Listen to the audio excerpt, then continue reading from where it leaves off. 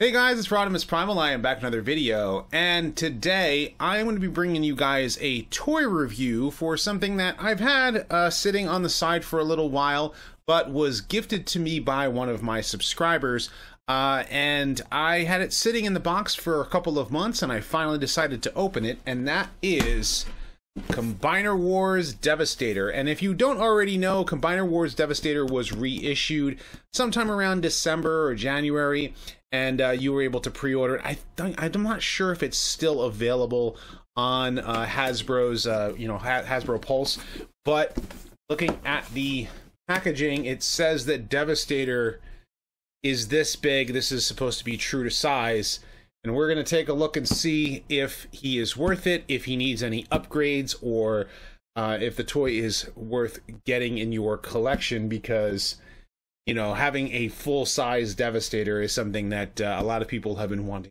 for a long time, even though this is a 6-year-old toy. But without further ado, let's sit back, relax, make sure you're subscribed to the channel, and let's transform and roll out.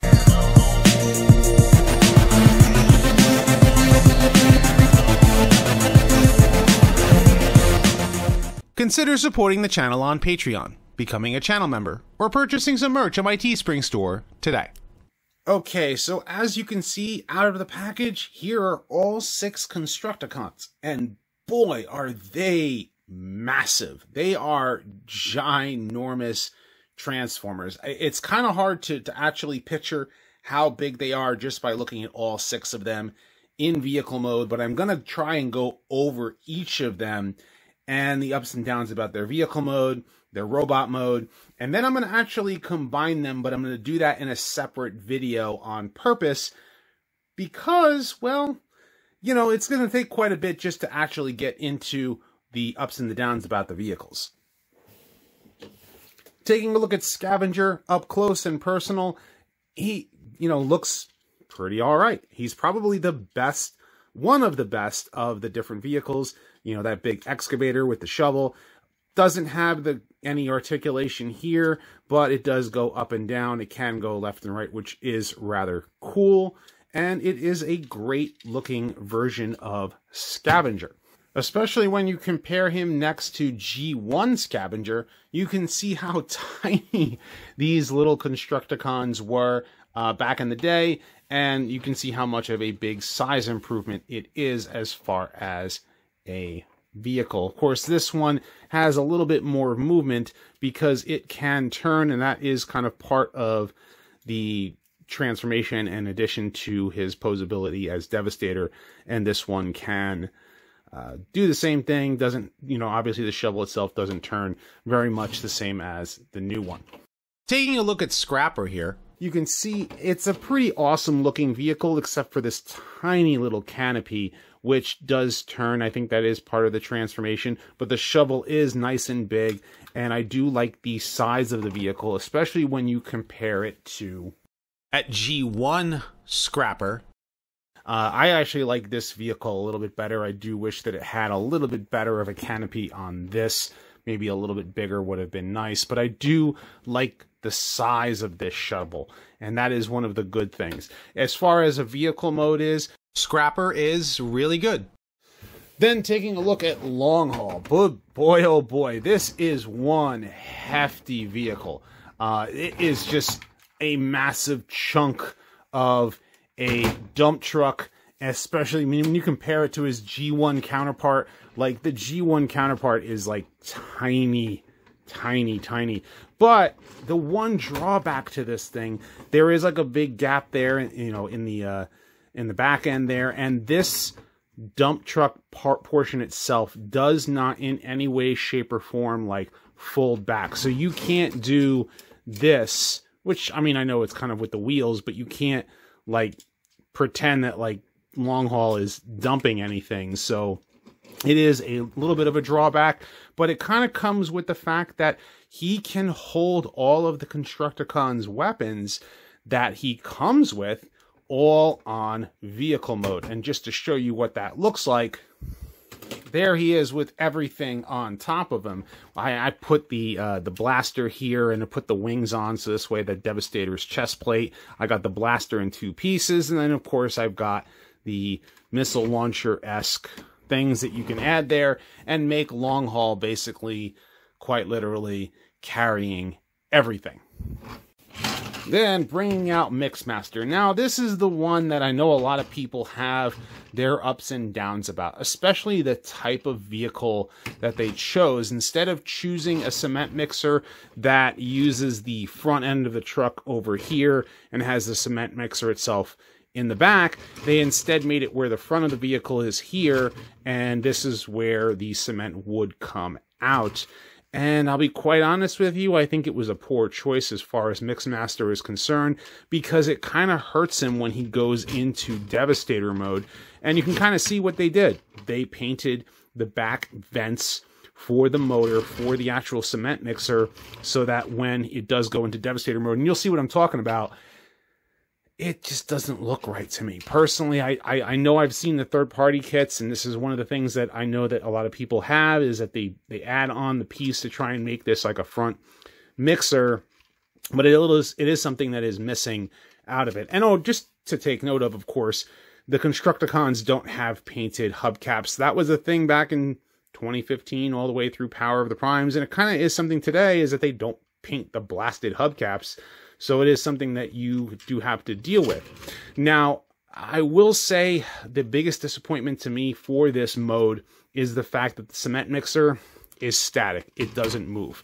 Because when you compare him to his G1 counterpart, here is the G1 Mixmaster, and this part does move. I have seen some people say that, I don't know necessarily if this is true, but some Mixmaster toys had a purple cement mixer, but this does turn, as you can see. And, you know, of course, this is where everything came out, but that is just something to take note of with this particular version of Mixmaster. And probably the second best vehicle mode out of them all, I think Scavenger and then Bone Crusher and then Scrapper would be my top three. But I really like Bone Crusher's Bulldozer mode. Like, it's just a nice little heft to a bulldozer. It's a lot bigger and beefier than the original Bone Crusher was. And I do like this shovel quite a bit. Especially when you compare him to his G1 Bone Crusher, which, again, little tiny bulldozer. This part is old and it's broken here, so it doesn't quite stay up very well.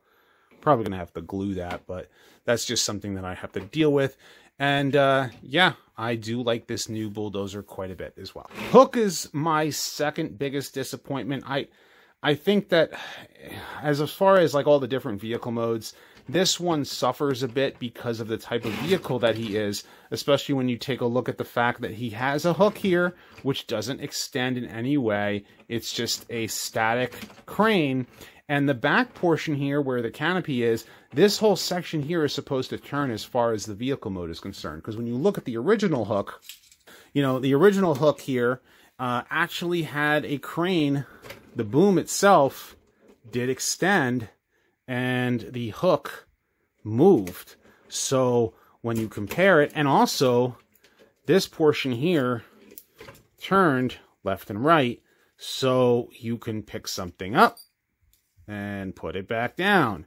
You can't quite do this with this truck. And I wonder if it was just more for the appearances, and when they designed this particular whole Devastator set, they were not thinking the vehicles and their functionality, and in addition to their you know, robot and vehicle modes. And you'll kind of see what I'm talking about when I get to the robot modes as well, because this is just kind of disappointing to me, because I really like Hook. Hook is, I really like his personalities, that he's just like a snobby Decepticon. He thinks he's the best out of all of them, and his vehicle mode is not. And one last thing that I wanted to do as far as size comparison was concerned, here is the Constructicons with Earthrise Megatron and Earthrise / Siege Astrotrain. And yeah, they can all fit inside here, and they can even merge to form Devastator inside here somehow. Yeah, you know, size mass shifting is just a thing. So, you know, Astrotrain is going to take off with them all. Now, getting a look at them in robot mode, I've got to say, all of the Constructicons again, they look great in robot mode for what they are. There are just some limitations as far as what they decided to do with them. And we'll start off, of course, with Scavenger here, getting a closer look at his actual robot mode, his articulation. He's got this really cool claw that actually kind of goes up and down, and I do like that. It's kind of like an extra thing. I think he's probably the best mold out of all of them. He's got the best articulation for what they did back in 2015. And I do like his robot mode overall. He stands the most stable, and that probably also has to do with the added bit of weight on him.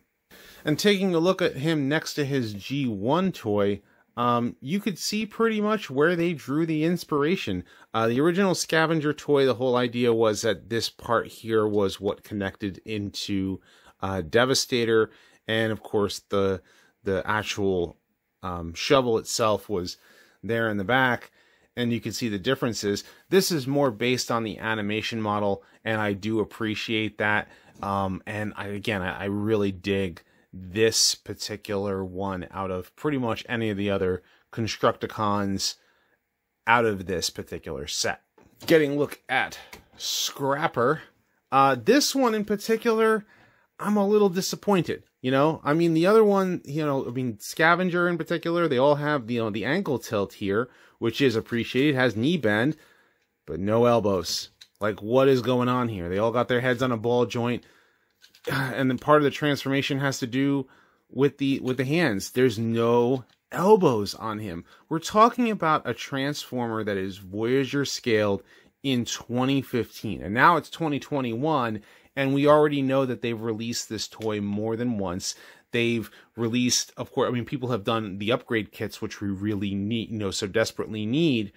And I know it had to do with the balance of Devastator, but I mean, in 2021 to reissue this toy and not give the Takara remold that gave Scrapper his proper elbows, I mean, come on. And on top of that, of course, doesn't have any weapons.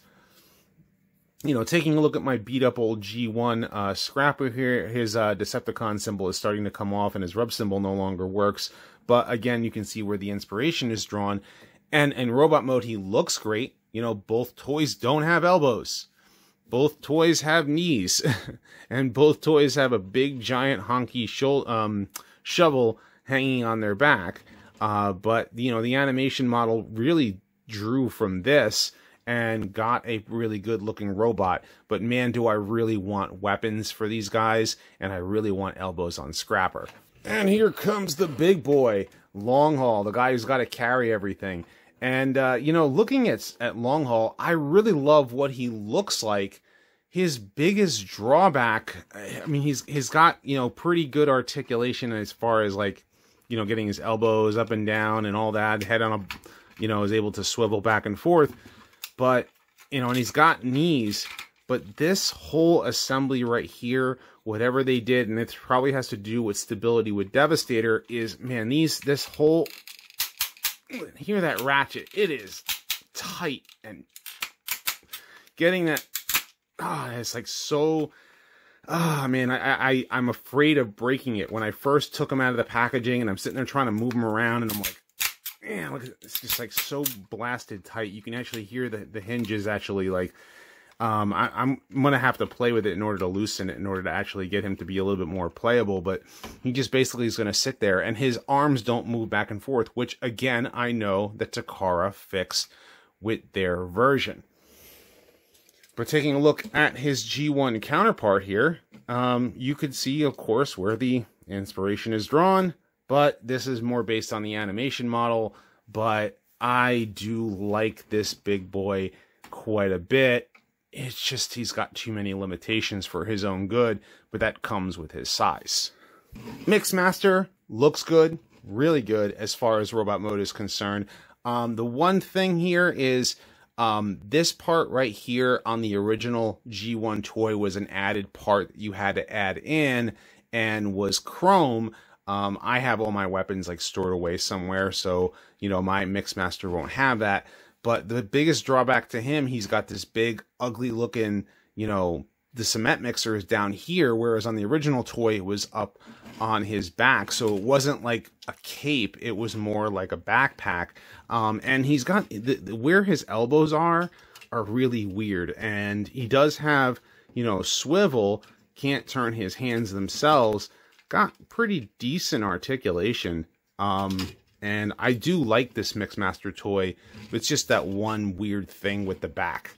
And again, taking a closer look at his G1 counterpart, noticing the difference there. And this is what I was talking about, how like the actual cement mixer being on his back kind of played to what he looked like a little bit better. And of course, this is where you would insert the piece that is above his head, you know, and this would actually launch out, you know, whatever you had there, as long as the spring was still working, which I'll be honest with you, it's been a while since I've taken my Mixmaster out of the pack, you know, out of the storage, so I haven't been able to test to see if it still works. But taking a look at what they did with this particular Mixmaster, I'm very, very impressed with them trying to adhere to the G1 cartoon animation model, at least as far as what he looks like. And now getting a look at Bone Crusher, and this one in particular, I like his robot mode. I think he looks fantastic. You know, if in that case I say it is survival of the fittest. That's like one of his, you know, obviously his famous lines. And he's got really good articulation. But my biggest problem with this particular robot mode is his crotch. And it has to do with the connectivity of how this part right here has to connect. It just doesn't want to. And sometimes his legs, as I'm trying to pose them, will get in the way, and it becomes a problem. But he does stand very well. He does have, like I said, a really good articulation for what he is. And compared to his G1 counterpart, I think he is a massive improvement. And I really dug the original Bone Crusher toy. I don't know what it was.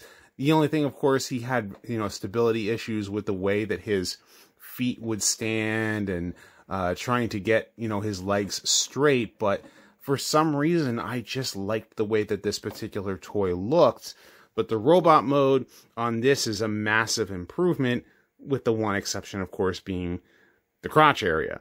And for a 2015 toy that didn't have as much articulation as they've been doing with the War for Cybertron stuff, I think this is a fantastic toy overall, and definitely dig this Bone Crusher otherwise. And then taking a final look here at Hook. And I have to say, I am a big fan of this robot mode overall, except for these weird, look at this, look at these elbows. That is just weird. And I know that Takara fixed it, and I know there's an upgrade kit that I think, to my understanding, that fixed it, but those elbows are just weird. The way that the hands transform. He does have really good articulation, and I actually really dug his transformation, because the way that the legs transform, despite, of course, the, you know, typical thing with a lot of hollowness, the way this whole assembly, like, folds in on itself is actually really cool. Most of these I did notice, I know I should have showed this before, is that most of them don't have waist articulation. Again, it's a thing from 2015, and now in 2021, where we've had the War for Cybertron and everything has like full-blown articulation everywhere, you're kind of spoiled a little bit. But these particular Constructicons look fantastic, you know, especially when you're comparing them to their G1 counterparts. And of course, here is G1 Hook, and what he looked like. Of course, his hook was what balanced him in particular, and you know, he had knees as well as having you know, arms, which was a plus for a G1 toy, especially in this scale. And one thing to take note of is how, like, these new, you know, these Combiner Wars toys, this particular, you know, set follows the animation model, how well the animation models for the Constructicons matched over to what the Constructicons eventually were. And of course, for a size comparison, I'm going to bring in Earthrise Megatron here, just so you can see what he looks like next to his Constructicons.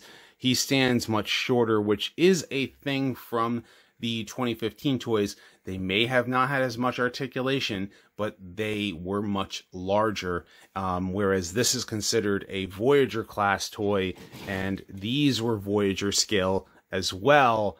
And yeah, that is just something that you have to deal with when it comes down to these toys. The other thing to take note of is that with Devastator, the Constructicons themselves don't come with individual blasters. Instead, they come with the parts for Devastator. So I have a small piece of blaster there. This one here, you have it's basically the chest plate. That is as well. And you have individual wings, and then the two parts that eventually fold out to the fists. But these can act as missile launchers, and you can have the individual Constructicons hold them. And to see what it looks like with all the Constructicons holding them, here are all 6 Constructicons with the weapons that they are holding, and you can see that at least there is some sort of weapons for them, but not really. I really do wish that they had come with individual blasters, that there was more articulation out of them, and that, you know, you're going to see some things with Devastator that I have some issues with as well in the next video. But overall, I am pleased with the Constructicon set. I am very happy that they had reissued it because I had missed it the first time. I was halfway tempted to actually buy the undersized one or even try to spend some more money on the Takara one.